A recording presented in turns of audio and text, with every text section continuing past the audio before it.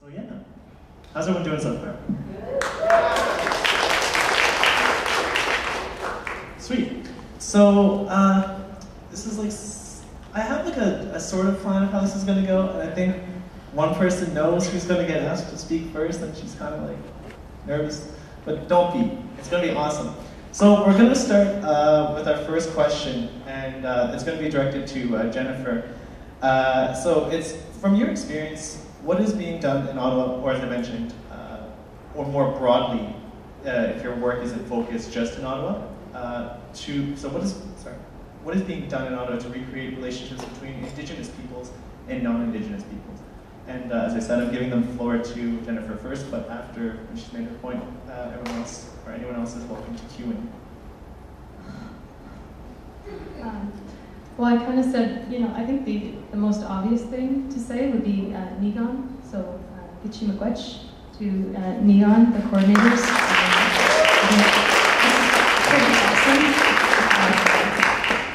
And I think that, really moving here in September 2012 from a place that was just starting to mobilize, and we're just in the process in Mississauga. They've just gone through building the Peel Aboriginal Network to now working to become a friendship center, moving from a place where there was a struggle to build community and get people together to represent in an urban area. It's been really awesome to come here and to see the kinds of things going on, and I just happened to come at the right time for Idle No More to start up as I got here.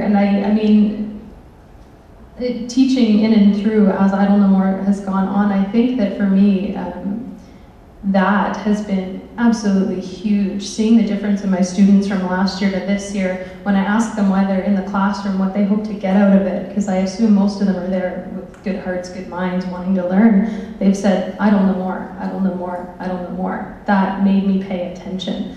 But I think it's important to note that it's not just Idle No More. This is stuff that's been going on, but the tool that the internet, served as to make it more widespread has been really amazing. So the thing that I automatically think, like what helps build relationships between Indigenous peoples and settlers are the community organizations that are already here, giving strength to the Indigenous peoples living in the area, helping them recover from colonization or helping them to navigate living in an urbanized center, helping them build alliances with people. I think by and large, those are the most important things being done to build those relationships. But there have been some really amazing things that I've seen things fly through Facebook all the time. Honor the Two-Row Wampum. People probably heard about that, the 400th anniversary to commemorate the Guswentha, or the Two-Row Wampum. Months of events going on through Haudenosaunee territory to try and reestablish and reaffirm the nation-to-nation relationships between Haudenosaunee people and settlers. And just on the academic part, one of the cool things to note is coming up this week, I think it's the 20th and the 21st, is Champlain and the Anishinaabe. And I think what's kind of amazing about that is that we have Chief Gilbert White Duck coming in to speak. And in the academy, in the university, you have a tradition of not having these voices present on these kinds of topics and events, right? The historical narrative is very, very narrow. So I think it's actually amazing that there is a university here, and I've seen it in other universities now because of the young people that are coming in and changing the university culture. They're forcing these kinds of conversations to happen and making sure their voices are represented. So, that's something cool going on. Well said. Would anyone else like to add on to that? Ed, please, you have a mic. I think we're at a special time because, as I kind of alluded to in my introduction, I've been working on these issues for a few years, and we're at a time now where it seems like everything builds on something else and leads to something more. You mentioned the activities in the Haudenosaunee territory. Kairos was involved in something called the Nation to Nation Bike Tour, which went from Akwesasne to Tyendinaga and started with five days of orientation in Akwesasne. And there were 12 Indigenous and non-Indigenous youth who participated. And 3 of them were from Akwesasne, and a big part of the tour was the blanket exercise, which Kairos has developed over the years with a lot of partners. And in the end, at the end of the tour, which stopped in communities along the way, non-Indigenous communities, it was those 3 youth from Akwesasne who were leading the exercise and the workshops. And what we've been able to do then is encourage them to continue to work with us to help build these relationships through workshops, something like the blanket exercise. And so we'll be in Chelsea at the beginning of October in a community that we haven't worked in before, but just as an example of building that relationship. And I think it's important too that when we talk about where is this happening, it happens in the work before the event. So Kairos has this event that happens every year called Covenant Chain Link. And what the idea of that event is to bring together people in the community, Indigenous and non-Indigenous people, in particular with the focus on what we call educators, to use Jennifer's air quotes there.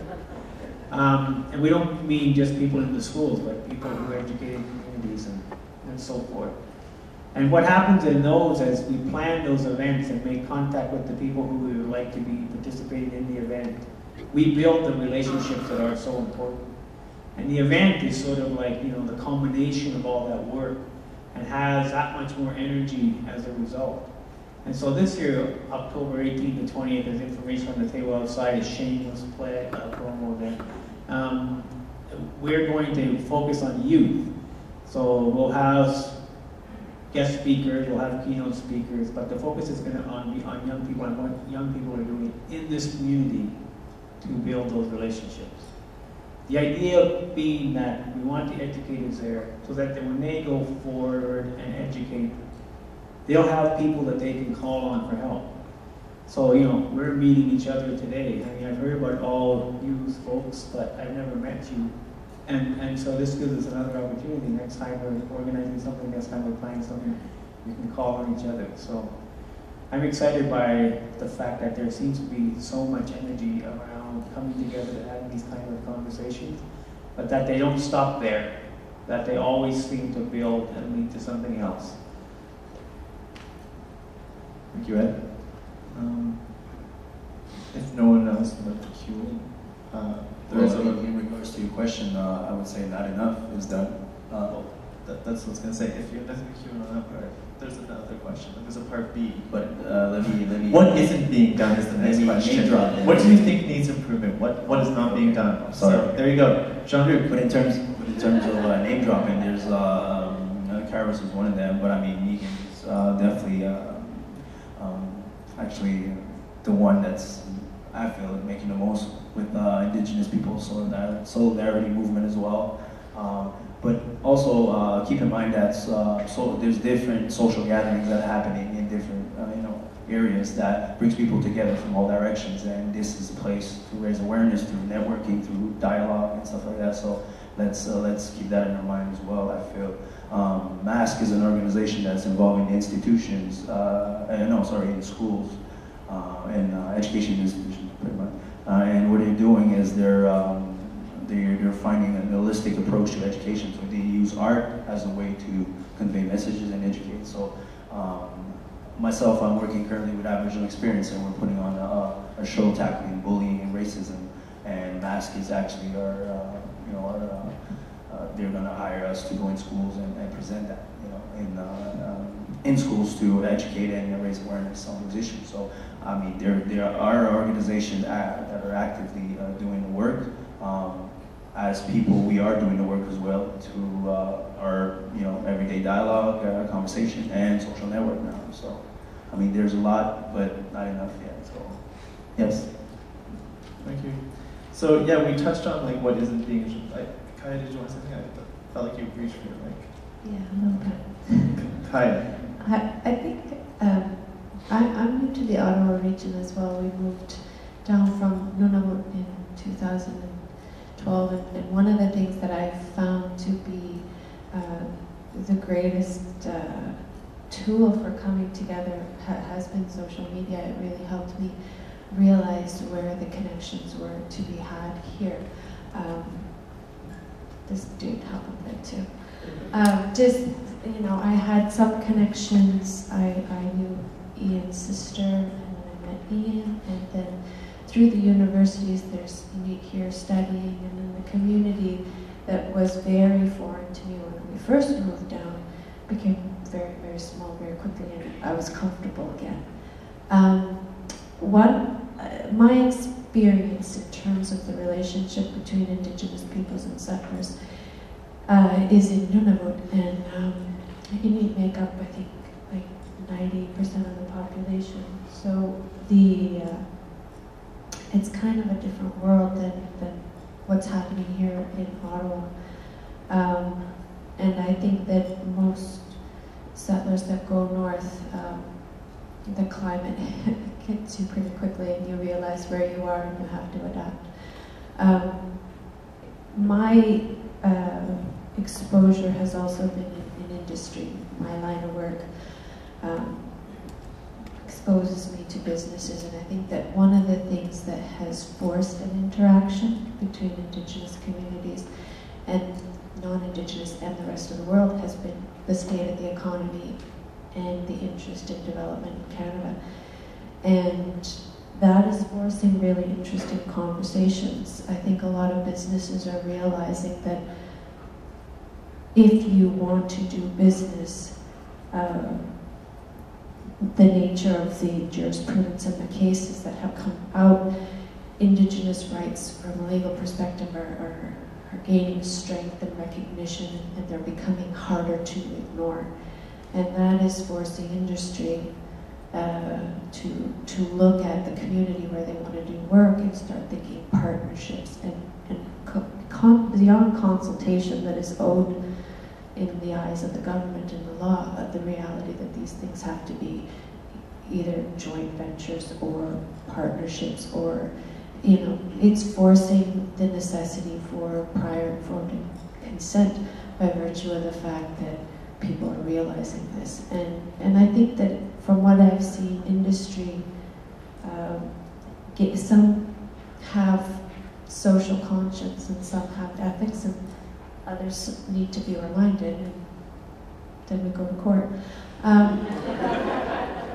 are making those steps, and I think that that's just sort of one area where I've noticed it might not be the conversation that they wanted to have, but it's having some positive impacts. I noticed you grabbed a mic, Ian. I was able to. Oh, sorry, I thought you wanted to in. But I mean, I feel like he might have something to say to, we were discussing how like, the relationship is improving, or now the second half of that question is like, what area like needs improvement? What Here in Ottawa or just in general? I mean, it's based on your experience. I mean, you're a pretty world travel person, but I mean, a lot of your work is done here in the capital. So Yeah, absolutely. Well, like a lot of people don't understand our history. Like it's never really been taught. Even like Jean-Luc mentioned that he learned about residential schools like months ago, and he grew up in Canada. I hear you. I mean, myself, I grew up. I didn't grow up around too many other Indigenous youth growing up, but when I moved to Ottawa, I met like much more, or many more, and I'm almost embarrassed to say that it wasn't until my late teens that I learned about residential schools, and my mother herself like attended one of these schools for like several years. Like I don't want to spend too much time on that, but I mean, yeah, like there's definitely a lack in the education system. So like we did a talk like just like this in Edinburgh, in the university there, and people had no idea. And there was anthropology students, and they had no idea about residential schools. So I was able to bring up, that alcoholism was like it is something that we face, but I was able to explain why, and like generational trauma of residential schools and colonialism, which is something that a lot of people never really got. So it comes down to educating. It comes down to conversations, and that's what I think that Twitter and Facebook and all these social media things are super important now, because we were put on reserves on purpose. Like it's out of walking distance from any major city on purpose, right? We were out of sight, out of mind. But now we have these tools where we're able to chime into conversations, and we're able to like call people out on racism. We're able to do that sort of thing. And now it's causing that friction that is possible for us to have our civil rights movement. Would you say that's happening right now? Like, if you're comparing it to the African American civil rights movement that took place in the United States? What was going on in the States too? They were in the same city, right? So you had people of African descent and white people, and there was like a street most of the time in cities that you don't cross. Like one side was theirs, one side was the others, and there was a ton of friction. That's where like riots and all that had to come up. And their civil rights movement was met with water cannons and dogs and police, and they overcame, and that's amazing. Any civil rights movement we tried to have, was under federal jurisdiction, so we were met with tanks, M16s, and military right away, you know what I mean? So we've never really had a chance to do this, to have this friction yet. So this is a really, really, really important time, and it's really exciting right now. Absolutely. So we suddenly have a voice. That's right. We suddenly have Niigaan. That's right. And with that said, thank you very much to anyone and everyone that has attended these events. Neal, did you want to say something? What I've noticed is that there's been a lot of we talk a lot about standing together with each other. You might have to put your mic closer. It's unidirectional. All right. There you go. Is that better? Okay, so we talk a lot about standing together with each other and coming together and being united as a people, but the various movements that we have as a people, unlike the movements of the civil rights movements of the Black people, they were united, period, across. Whereas the movements that we have these days that I see is they're secular. They want to be united, but they're not actually united with everybody else. If we're going to move forward and if we're going to have our civil rights movements embraced, and embraced by not just our people, but all the people in this country, and then our supporters who are in this country and in other countries, then we need to be united across all our movements. We need to have one unified voice, not necessarily a singular entity like a group, but we need to all be sharing the same thing when we go to, say, Niigaan. We need to support the fact that the name of the Redskins is racist, and then it pisses us off. And then if there's one of us that is upset about it, then the name should be changed, period. When we go to the rallies for, say, the 60 Scoop, if you're there for FCIS, or you're there for NWAC, or you're there for as a speaker for the Odawa Friendship Center or for Niigaan, that's the message that you're promoting. That's the message at that event. Everybody speaks about that. You can speak about it in relation to, say, like the Native Friendship Center supports that, or the Native Friendship Center supports the Niigaan conversations. But it's also about us supporting you in what you're doing as for our people, so that we're united no matter what we do. So no matter who comes after us or who wants to challenge us in the media, we're always saying the same thing. We're always saying we're together, period, end of story.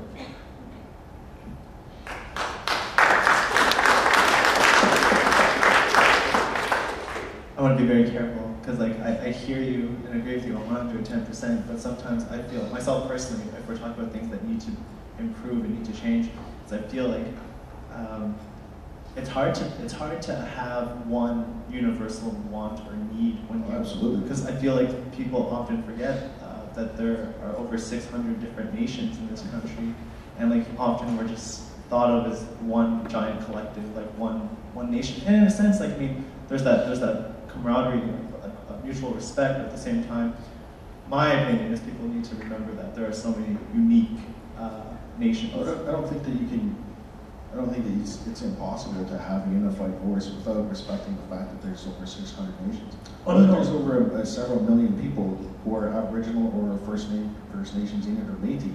I think it's possible. I think it hasn't been done. Yeah, and I think that it needs to be done. Maybe if there's something like, like honoring treaties or something that everyone that has, you know what I mean? Like that's a unifying thing. It doesn't matter what nation you're from. We all have treaties that aren't being honored, so it's time to like start talking about that sort of thing. Exactly.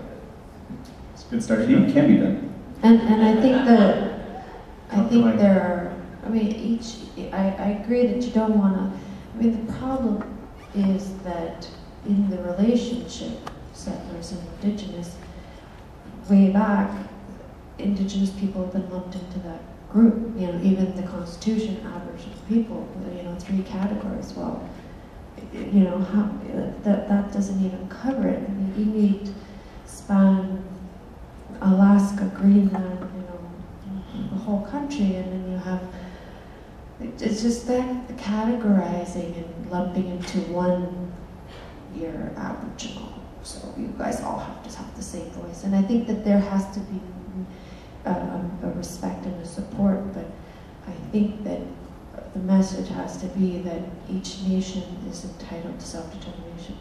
And yes, I support, as part of the Inuit community, I support the fight of the Métis community, the Algonquin community, because kind of fighting the same beast. But so I agree with you, I agree with you, and that's all I have to say. So diplomatic, thank you. Did anyone else want to cue on that? Because like part of my job is to keep this rolling, and I have to get us on to the next question. This is it's so hard, right, to fit it all into like one 15-minute span. Ian was on our show, like I co-host a radio show. Ian came on, like it was like one question, and we killed our hour. And, like, we could have gone on for like longer, but yeah, you know what I'm saying. Ed, Bianchi. I just picked up on what you were saying, and the need to demonstrate some solidarity. I think an important element of that too, because we mentioned 2 possible areas where we could come to agreement in treaties and self-determination. But I think it's important to remember that there are forces working against that all the time. And there are forces that are working to undermine the treaties. And there's a whole issue of the modern treaties and what their intent is. And there's a whole idea of how, you know, there are forces that refuse to accept the fact that Indigenous peoples in Canada enjoy the right to self-determination. So those things are, when we talk about the disagreements, you know, I think it's important to remember where some of that comes from, where the source of that disagreement is from, that there are actually forces out there trying to drive wedges between people, especially if there's any indication that they're joining together and, you know, becoming recognizable and useful, powerful force. And all I have to say to that is as Anishinaabe leaders, Inuit and Métis leaders, it's our responsibility to stand up against those forces and remind our people that that's what they're trying to do, and that's what they want to do. They want us divided, they want us separated, so that they can pick us apart. So I guess just to say what needs to improve is just standing together.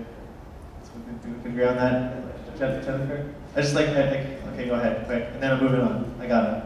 Be super fast. I just want to pick up on what our elder said as well too, is listening. That's what I think is missing. This is a great example of the power of listening, but look at how many empty seats there are. And I think that for me, when I think of listening and say listening, what that really means is that a recognition that people don't know. There's this attitude in Canada that people say, oh, Indians, I pay taxes, so I know all about them, so I have a right to have an opinion about what they do, how they do it, and where they do it, and all of that. And I think that there is nothing within Canada or on Turtle Island so ill-informed. I mean, I have no opinions on molecular biomechanics because I know nothing about it, and I'm willing to admit that I don't, and when someone comes to me and speaks about it, I will listen.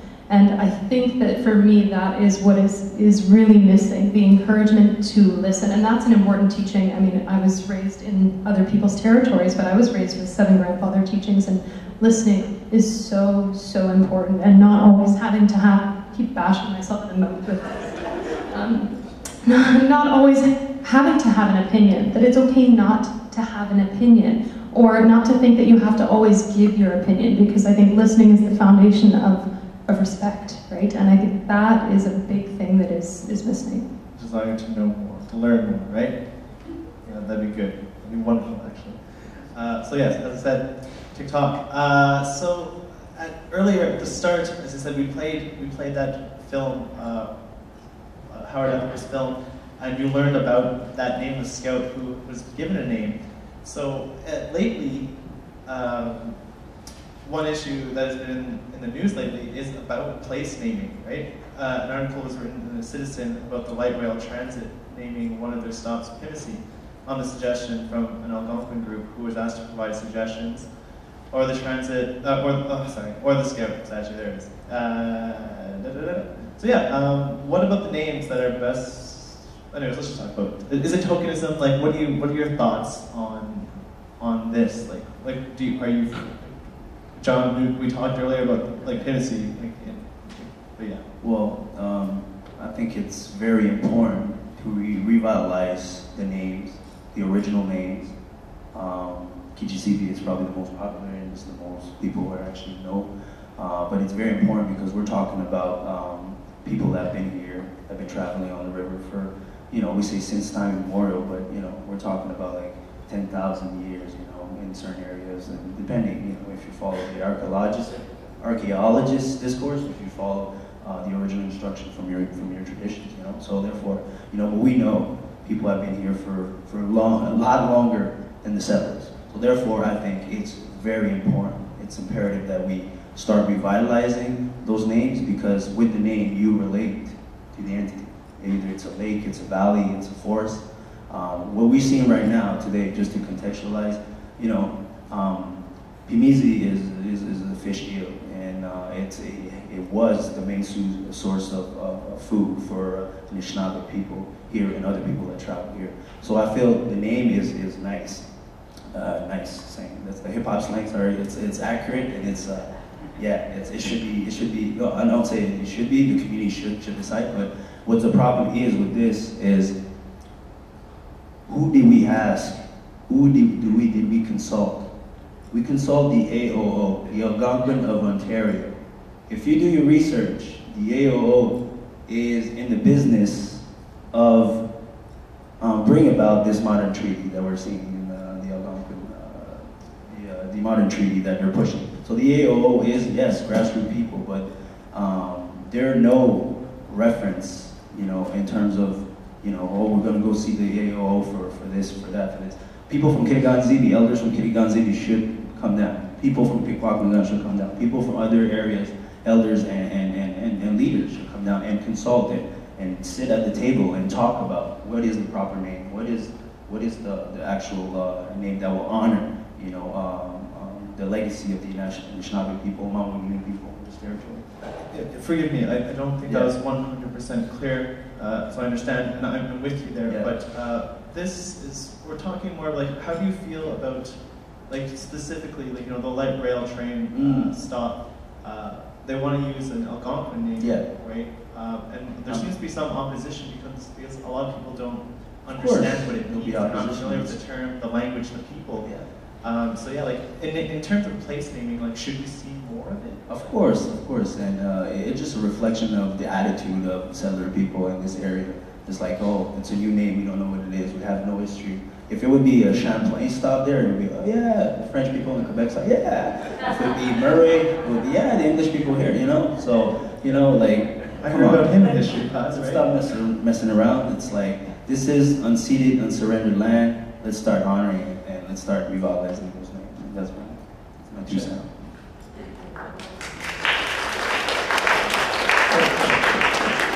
You've been kind of quiet. Did you want to say something? You're referring to me, you're pointing. Sorry.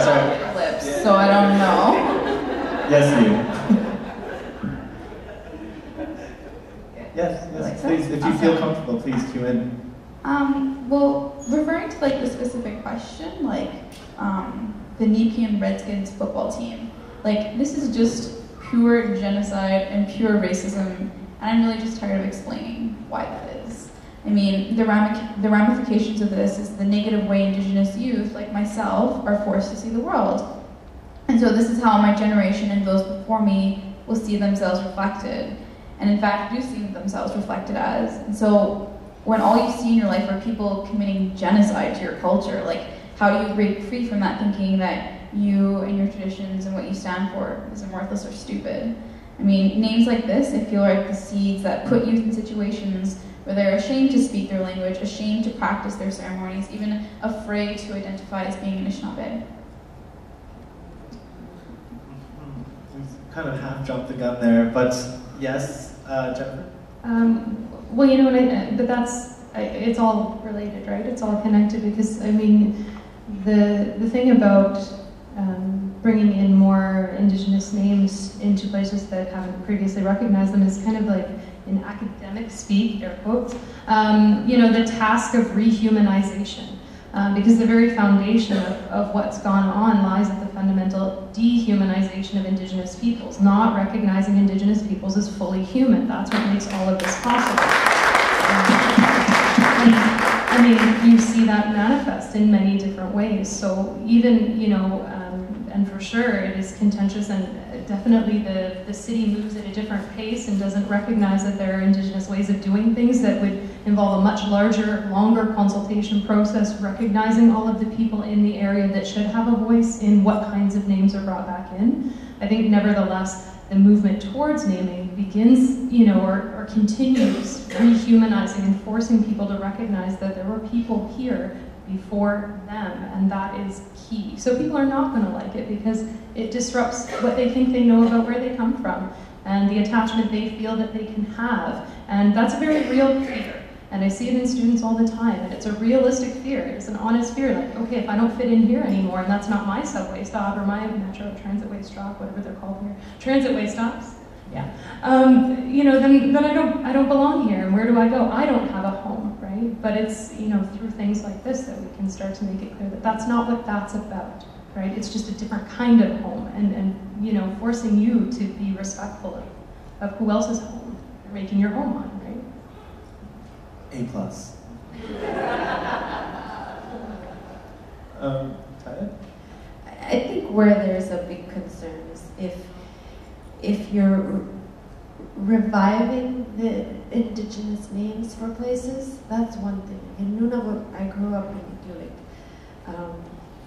The communities around me were Mitimatelik, Qajaq, Qajaq, Ipealtip. Those were the names I knew these communities were, but on every map it was Hall Beach, Pond Inlet, Clyde River, Dick Bay. And then after Nunavut became a territory, those names are slowly starting to change, and it's becoming more official.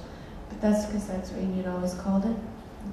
But a subway stop or light rail stop, I highly doubt that little piece of land to the Algonquin people was connected with that term. So it's not really revitalizing, it's recognizing and honoring, or is it appropriating? And I think that's where the discussion has to happen. Like the program Katimavik. Yeah, I say that to any other Canadian kid, oh, that's a federal program where you get to go live somewhere else and hang out, do stuff and work, and it's a great program. Katimavik in Inuktitut means place where people gather. There's a street in Canada called Katimavik. I'm pretty sure it doesn't have anything to do with gathering. Or maybe it does. But there is a lack of awareness of what that term means, what the purpose is. And I've met students who have been part of that program. Oh yeah, I was in Katimavik this year. But you know what that term means? You know why? It's a good word. I think it's a great word to use. It reflects the program, but it was appropriate. The kids aren't educated as to why it's used, why it's a good name. It's just throwing a name on it. So I think that where I get concerned is when it's tokenism, when it's appropriation as opposed to embracing something to be what it really is. And if the team's going to have a name, if a subway stop's going to have a name that's a term or a concept that's from another culture, understand its meaning, understand its history, understand what it means to those people. Don't make a term mean a street. Yeah, absolutely. It's the same thing with like Jeep Grand Cherokee. You know what I mean? Like it gets appropriated and it has a different name and idea of what it's supposed to be instead of what it's supposed to be. So, my Cherokee friends, when you think of Jeep Cherokee, you're not going to think of my Cherokee friends. You're going to think of a Jeep, which is ridiculous. So all of these appropriative names need to change. Same with like Black Hawk helicopters, Apache helicopters. Like all those things are, it's completely inappropriate, and they all need to go, as far as I'm concerned.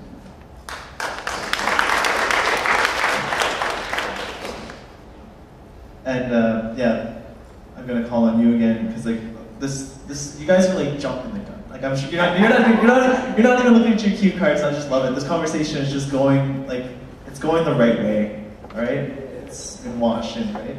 So yeah. So the second half of the first of that question was like deals with the specific example of the Redskins, and like as we talked about earlier, you are sort of like our expert on that whole debate.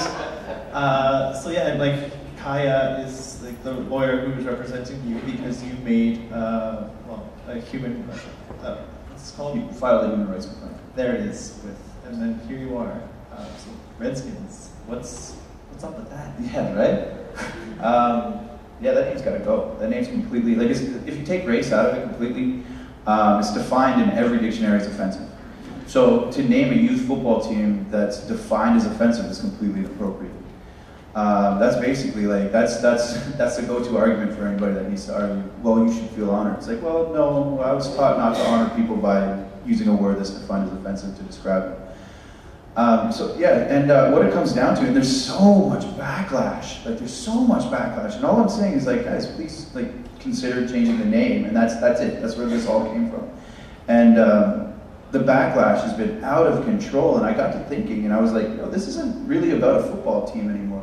This is down to an entitlement of non-Aboriginal people wanting to label and oppress people the way they damn well feel. And they feel so entitled to it that they're going to argue with Aboriginal people about how we're supposed to feel by being called an offensive word. That's what it comes down to. So, once you call them on their entitlement too, it gets pretty confrontational, and but it's a conversation that needs to be had. As First Nation people, we need to be able to identify ourselves. We need to be able to label ourselves what we want to be labeled, and so these sports teams, all of these sports teams, need to go because we're the only culture that's being exploited for something as arbitrary as a sports team. There's no you don't There's many different warrior societies, right, in all over the world. Zulus, ninjas, like all of that. Like, why isn't there those being appropriated for sport? Like, it's only us. And again, when you get down to thinking about it for a second, it's this idea that we were something that needed to be conquered in order to, or overcome at least, in order to settle North America. So, you have bears, lions, hurricanes, Indians, redskins. Like, it all fits into the same thing. And the difference between Yankees, Vikings, Celtics, Fighting Irish, all of those teams were named by people who identified as the name they were named. So the person was Scandinavian who named like the Vikings, and they were both Irish who named the Fighting Irish and the Celtics. But nobody was Aboriginal when they named them the Indians, the Braves, the Red Sox, the Chiefs, the Redskins, the Chiefs. So it comes down to calling ourselves what we want to call ourselves. So again, it goes back to dehumanizing. It goes back to making us this caricature. It makes us like the Cleveland Indians logo. That's what people think we look like. So we look very what's the word? Not scary, very unintimidating. That's what I was looking for. Caricatures, and what's that? Goofy. Yeah, exactly. And to label us a redskin is completely inappropriate. Yeah, I never know when to interrupt you when you talk about the subject. Here's the thing, I found myself nodding at some parts of what you were just saying. I was like, yeah, I'm Cree, like boom, nodding my head. It's like, yeah, but then I realized, I caught myself here, there are non-Indigenous people here too, so I think we could say that, like, we're talking about conversations, discussions, that's great, but like, I think we really need to push that, because yeah, there are people that just don't know, right? They don't know why it's offensive. Oh, absolutely. And it's good, like I said, like all it takes is a conversation. And people always ask me, like, why do you argue so much on Twitter? And that's social media. I do, and like, but even that one person that's like, who started off super adamant, it's like, I can call, no, they're not referring to you, they're honoring you, like every single argument in the book. And I change his mind, or her mind. by the end of it. Like, it makes it all worth it. And they're like, oh my God, okay, now I totally see what you're saying. Because they're like, oh, they're not referencing you. It's like, okay, it's an Aboriginal man as the logo. Like, all I gotta say is, what's the logo? Like, oh, it's an Aboriginal man. I'm like, well, as an Aboriginal man, I don't like it because I'm being referenced. And then, like, that's, so it just, again, it just takes a conversation. What about the Indigenous women? Or, like he's saying, Well, it's the same thing. Like, I took this on because of my daughter, my 5-year-old daughter. Yeah. And you were worried because she was just finishing kindergarten. Ian's been doing this, like this. This is the 3rd season, so like 2 years. Yeah, it's been, because I remember when you came on the show a year ago, you said last year, like this was happening, this year, and then like 2 years later, and you're still fighting for names. Ridiculous, right? I think it's completely ridiculous. You've made some pretty, you made a lot of good points, and you've even offered to assist with the financial aspect of changing the name, because that there is a financial factor to this, and I think, unfortunately, money is what governs a lot of these decisions. I also gave like solutions. Like, it didn't have to be like right away. You know what I mean? I'm saying you've been really understanding, very active, and here we are. But I mean, like I said, we're speaking with members of the community, both Indigenous and non-Indigenous, and we're just trying to like enlighten everyone. But like, that sounds bad. I take it back. We're just sharing. We're sharing. Yeah, you're part of the conversation, and you will actually have a moment in a bit. You guys can ask some questions too, because we've covered a lot of different topics and subject matters. Were you reaching for the mic? Yeah, because I mean, the thing is, I want to put race back into it and questions of what is racist. I think right now, Native people have been so shamed into saying, oh, well, it's not because of race, it's just because it's wrong. And that in itself is wrong. Canada has a racist history, and it's a history that people do not want to learn about, they don't want to know. They would rather turn the blind eye to the fact that this exists. In 1901, the Canadian census classified people in 4 categories of race: white, red, yellow, and black. If you were mixed, you were what was the lowest race on the ladder. So if you were white and red, you were red. If you were white and yellow, you were yellow. If you were yellow and black, you were black. Okay, this is Canada's history. This is in Canada's narrative, right? We like to think we're not a racist nation. We're not like the US because we didn't have formal legal segregation. Yes, you did. You had the Indian Act. And those census categories as to who's white, who's red, and even the legal cases over whether or not Inuit are Indians or not under the Indian Act are all examples of that. And I think it's people's unwillingness to acknowledge that or want to admit to that feeds into it. But right now we're being shamed as saying, oh, you're too sensitive. It's not really racism, it's an honor. Well, no, because it comes from a racist past and a racial narrative that persists to this day in Canada. So that's why we have to challenge it. And I, have the greatest respect for you doing it. And I think he needs all of our support to say, settler, Indigenous needs our support to say, this is wrong. This racial past, like, it comes from a place. Absolutely. It was a science. It emerged in the mid to late 1800s and was built on narratives of who's civilized and who's savage, but there was a science around it, around measuring people's heads to decide who was what race, right? This is part of Canada. Absolutely. And this is a part that we're challenging right now. The pride that Canadians feel for being Canadian, everybody, and American, like, nobody's more proud than Americans and Canadians for being Canadian and being American. But what needs to be acknowledged, nobody has to feel bad about it, but what needs to be acknowledged before we can move forward is the fact that it's your pride and being Canadian is based on a huge pillar of racism. You can't come to a country and colonize people and because you think that your race is better than theirs without extreme racism. So having the pride of being Canadian stems from a huge pillar of racism that nobody seems to realize that. So starting conversations just to acknowledge it. That way we can start moving forward is extremely important. A few years ago, there was another school in the area that went through a similar process of changing their name. I think it was South Carleton, yeah. Yeah, that's right. It was the Redskins. It was the Redskins. And I remember what was remarkable about that situation was that the student body got engaged in the discussion. Has that happened at Nepean? We haven't even heard from them. They haven't even acknowledged that we exist yet. Because that in South Carleton, they used it as an opportunity to have this kind of discussion. Right? That would have been amazing. I know, yeah. the organization has been provided with the evidence of why it's one, racist, two, harmful to children, and as he has indicated, we haven't heard back other than the declaration that it was not done for the intention of being offensive, but that it was viewed as being honoring the strength and courage of Aboriginal people. And there was some claim that there was Aboriginal support to it. I think this has been discussed in the media. But I think that part of the conversation here today can be cultivating the same type of conversation that happened in South Carleton. There's only so much I can do, only so much Ian can do. And I'm hoping that the discussions that have happened since the press release was issued about the filing of the complaint is starting that conversation, because I mean, it's not about football, and it's not an attack on the league or their coaches or their volunteers or the true legacy of positive contribution that they have provided. But there's a but, a big but, and that conversation needs to happen.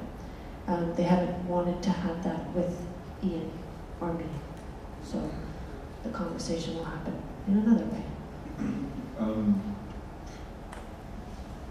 In the news or the radio show I listened to it, where Mr. Miracle said that there was 11 Aboriginal organizations that supported the name change. It came as a big surprise to the Odawa board. We immediately released a press release saying that we hadn't been consulted.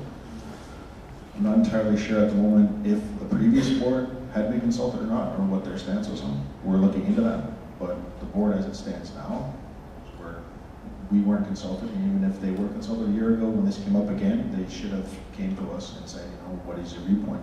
They didn't do that. It really pisses me off that they didn't. Odawa has written a letter to the OAC asking them to explain this process to us. Why weren't we consulted? Why did they say this? And how is it that you can stand there and say that when somebody asks you if Redskin is offensive to you as an Aboriginal person, why isn't the answer universally and emphatically, yes, it's offensive, and don't use it? So we're holding them accountable, and Odawa, the Friendship Center, we stand with you guys in getting the interest. Maybe a quick anecdote on this is the irony of the situation that I shared with you two earlier is this. I've had the amazing opportunity for Sutherland Youth Art Camp this summer, which is chaired by Mr. Miracle and the Ottawa Aboriginal Coalition. So therefore, what happened is I reached out to Mr. Miracle because I heard about his stance, his position about endorsing the term Redskin. And I was like, listen, would you feel comfortable during one of our workshops during the Sutherland Youth Art Camp, me using the term to refer to one of the youth? And obviously his response was, no. So why are you taking this position? We will quickly move on to the final part of the discussion, and then I'm just trying to get us back on schedule behind. And then we'll get to the audience, and then we can all eat some food and be happy together.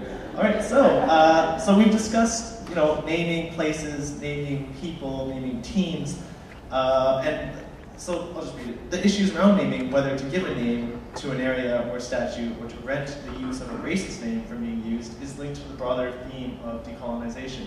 This is a theme that the Niigaan events have all had. In what other ways do you think decolonization manifests?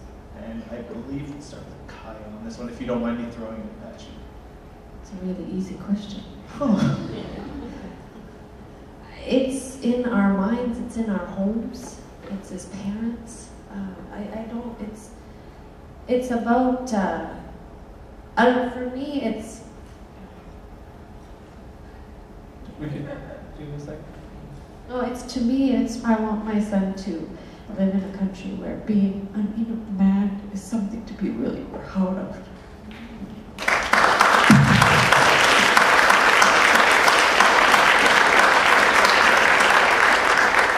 And I want him to go hunting, and I want him to speak his language, but I also want him to feel comfortable that he could be the Prime Minister. There's nothing about his skin, his genetics, his history that prevents that. That's what it's about, the goal.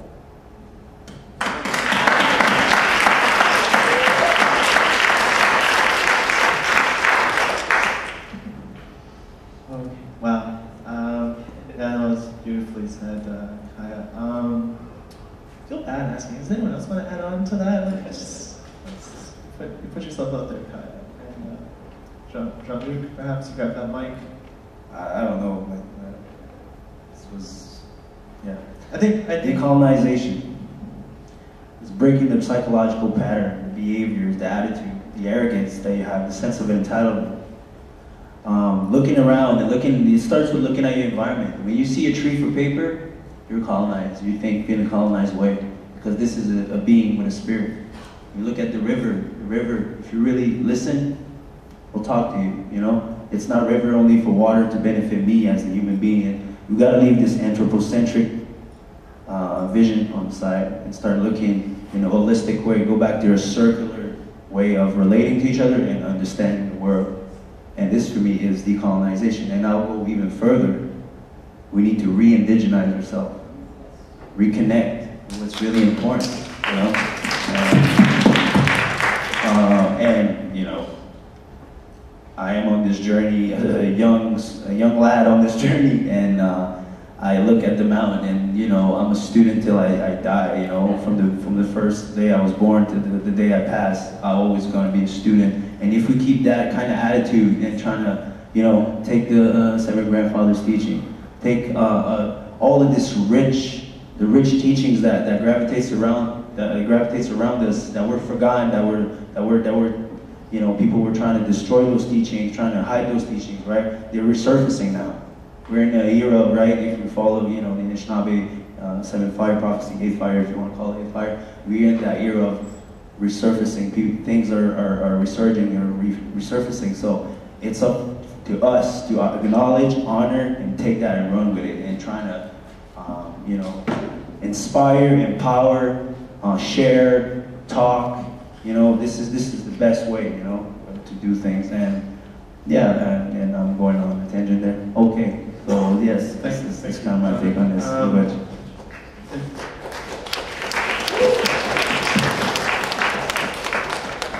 Does anyone else want to share really quickly? When I say really quickly, it has to be concise. Anyone, in other ways, does decolonization manifest itself? Did I guess the easiest way is just to acknowledge that there's all colors of people sitting in the crowd here, and your supporters, and we recognize that, and we appreciate the fact that you're standing here with us, and that you come out to our events and you stand with us. That's one way of decolonizing, and we want to know that we're very thankful for your support when you do come out and support us. Hello, friend.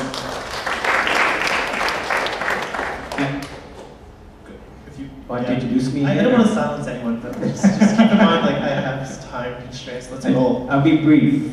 Yeah, but and it links to what you were saying, because, and I'll quote an Aboriginal woman from Australia, Lila Watson, and it's a quote I use often when we do our work with mostly non-Indigenous people.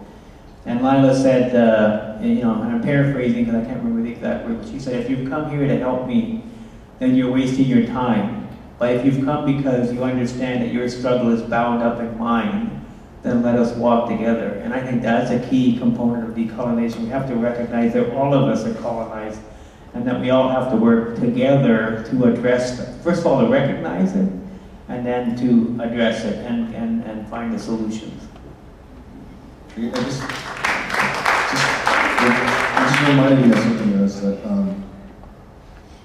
that the colonization isn't necessarily the individual people that are like sitting in the crowd that want to colonize us, or the ancestors of the colonized us, it was the government. It was the governments who told their soldiers, come out and do this, do that. It was the governmental bodies that colonized this continent.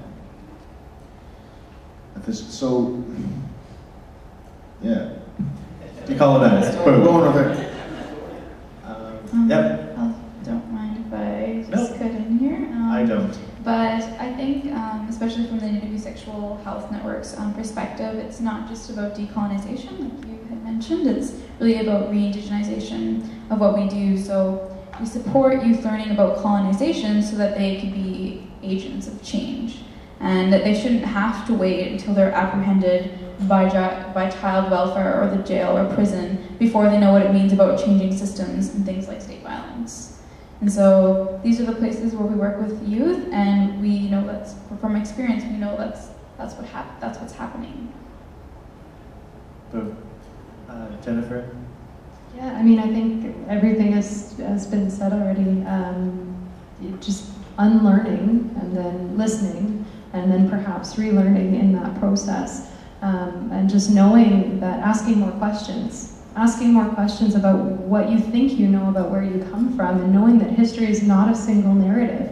It never has been and it never will be. And the history that shows up in your textbooks that tell you Native people showed up in the War of 1812 and then disappeared afterwards is pretty much wrong. That's the one I had in grade 6. It's pretty wrong. I also went to a high school temporarily that had they were the Dennis Morris Red Men. That was our mascot, it was a red man. And the football team would wear a big feathered headdress and dance around. It was great. But yeah, it's unlearning, right, is the key. Unlearning what you think you know, and being okay with not knowing everything. I don't know everything, and some of my teachers have said to me, you can never know. Like, increased systems of thought, to say you know something is actually quite wrong, because you can never fully come to know something.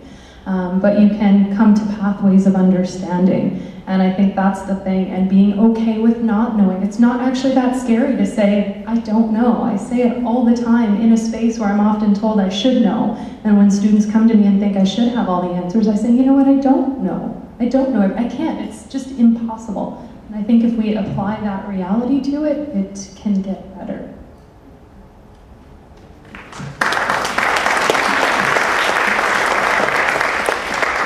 Okay, wonderful. Niigaan, to all the panelists.